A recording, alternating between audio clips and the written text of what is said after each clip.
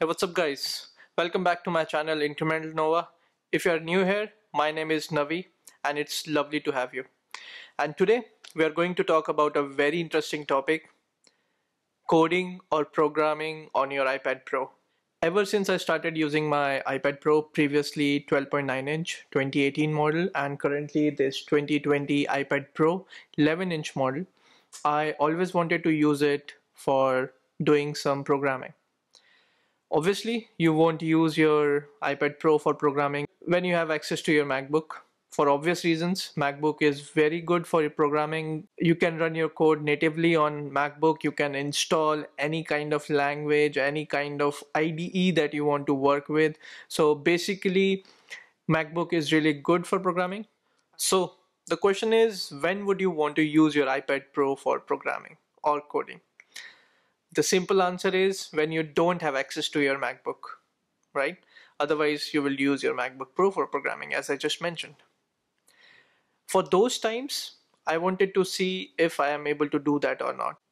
And today, we'll be looking at the ways you can use your iPad Pro for programming and coding on the go when you don't have access to your MacBook or laptop. So other question that would naturally have is, why can't you use your iPad Pro as your MacBook for programming or software development? The answer is Apple doesn't let you run your code natively on your iPad, or it doesn't give you access to install things and run it natively and give access to its kernel. All the apps and the ways that we will be looking in this series of coding on your iPad Pro or programming on your iPad Pro, all those apps and ways are actually shipping your code out of your iPad and then executing it and then showing you the results. So far, I haven't been able to find an app that is natively running your code or an IDE that is natively running your code on iPad. Let's start with most interesting and famous language, which is nowadays being used in data science and data analysis, Python. So to run Python, there is a very good app, which is obviously not free. So all the ways I will present to you guys are totally free. You will not have to buy anything to run your code using those methods. So the way that I'm going to show you is not just running your basic Python programming on your iPad, but you can also use and run advanced data science related code on your iPad using this method. You will be able to use libraries like pandas, numpy, scikit for Python that are really advanced libraries that you normally use for data manipulation, analysis, and data science. So with this way, we'll be able to see how we can do that as well. So without wasting any time, let's see the tutorial about that one. I'll show you the architecture, how we can code on Google Cloud. So let's say this is your iPad.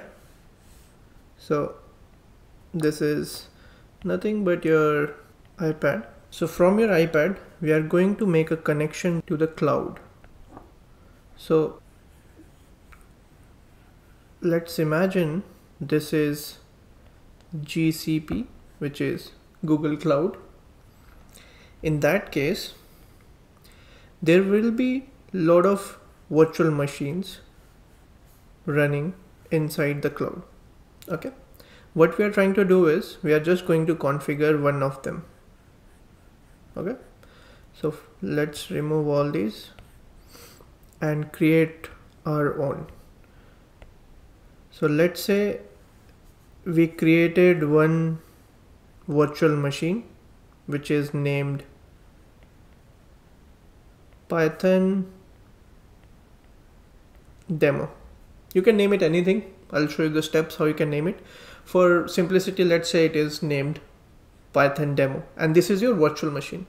Inside the virtual machine, while creating, or you can do this step later on as well, but I'll show you while creating this virtual machine how you can load a Docker image that will be running Docker container, and how that Docker container will be running Jupyter notebooks.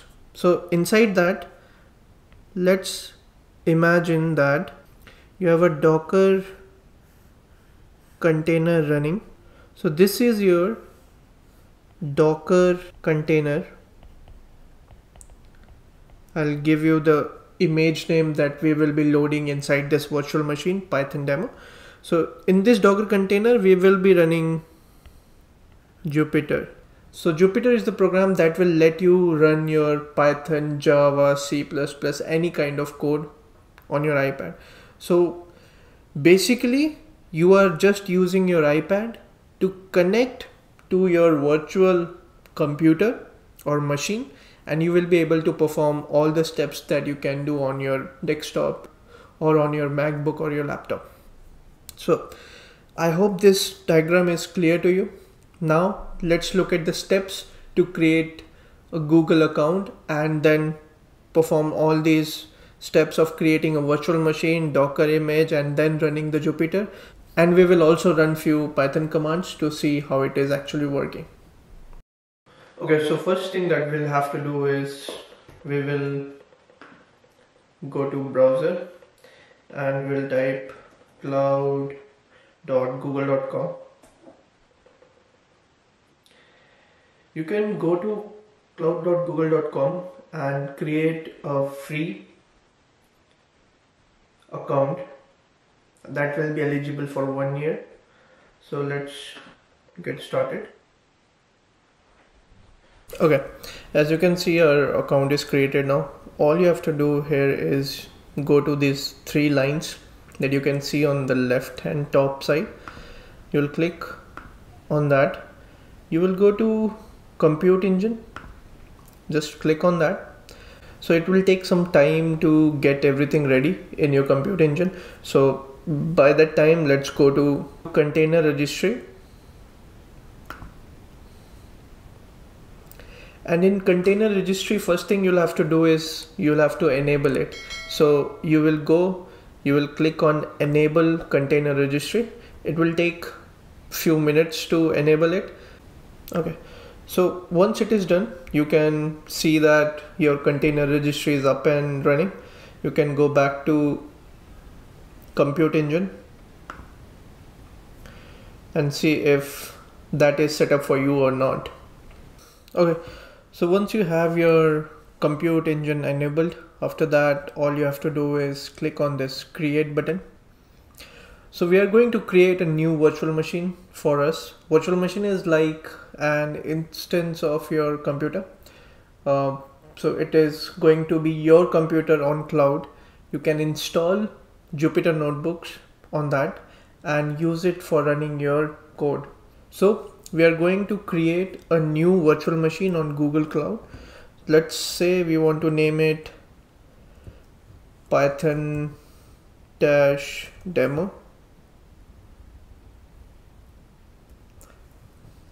Okay, and after that, what you have to be careful about is you have to enable this container. Click on that and you have to type pupster pupster 90/IO. So this is the Docker image name for Jupyter Notebook, and you will click on advanced container options and you will check all these 3 checkboxes: run as privileged, allocate a buffer to stdin, and allocate a sudo tty. Alright, once you have done that, we are also going to change the boot disk because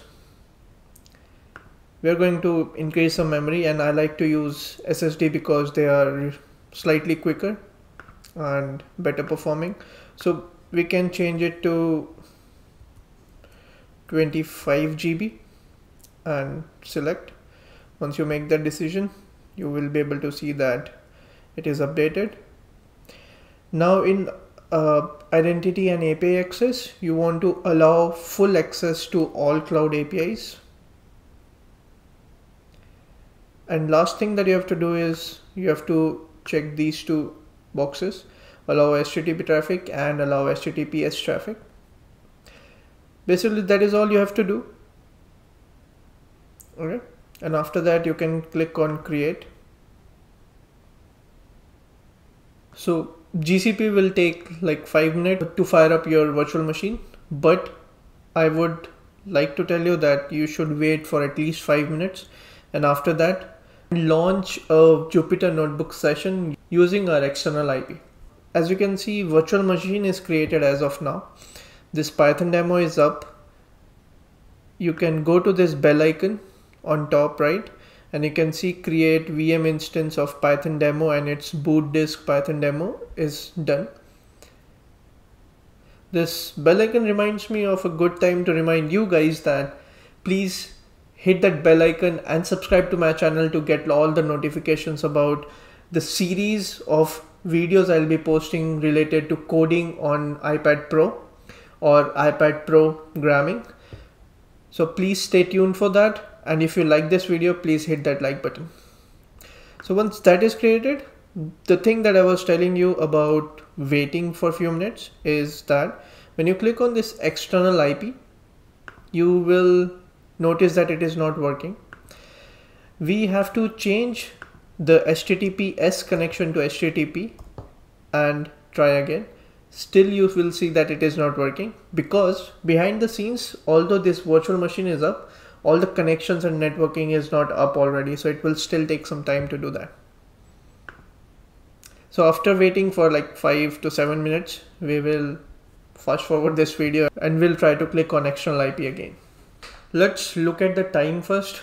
On your left top, you'll see that it is 4:14 p.m. We kind of started this virtual machine around 4 p.m.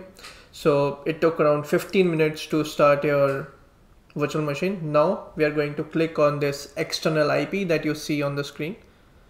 So when we click on that IP, you will see that nothing is happening, but stay with me.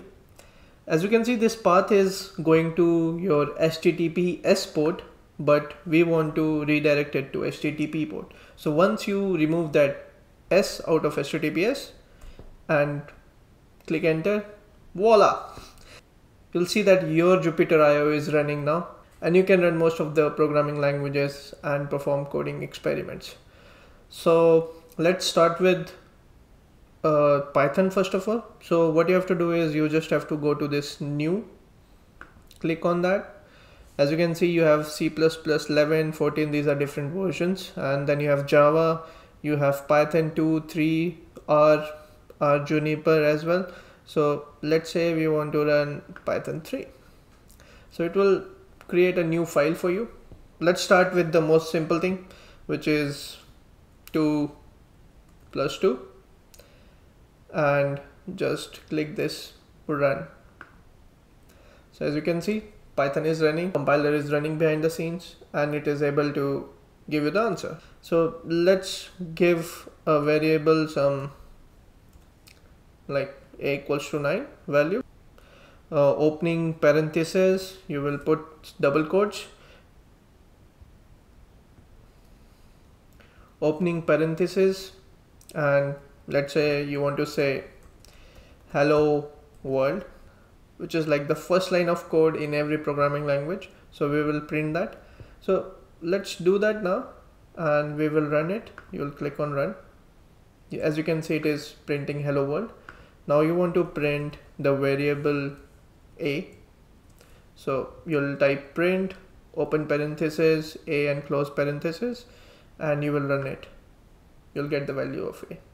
So this is how you can run Python in your iPad and use your iPad for coding if you don't want to spend money or if you don't have a laptop. So similarly, you can perform very high level data science programming as well here. Because this is Jupyter, you will be able to involve NumPy and Pandas libraries, and you will be able to program and code for your data science experiments as well.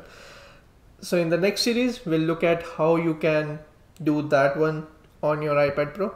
So for now, we are able to run Python in Jupyter on your iPad Pro. So this was just an experiment showing you the capability of your iPad. So again, to make everything clear, we are not running Python on your iPad directly on the kernel, because you're not exposed to the iPad kernel. What you're trying to do is you're using your iPad as a user interface for the machine that you have created, virtual machine that you have created on Google Cloud. So everything you're doing here is actually running on Google Cloud with the memory and etc. And it is totally free for you unless you start clicking some buttons here and there that might cost you money. But most of in my experiment, you don't have to worry about that. As long as you are sticking to what you want to do, like coding, programming, that is not going to be an issue. So we will stop this session here because after this we'll be running some advanced level Python programming, and I don't want to feed a lot of information in one video.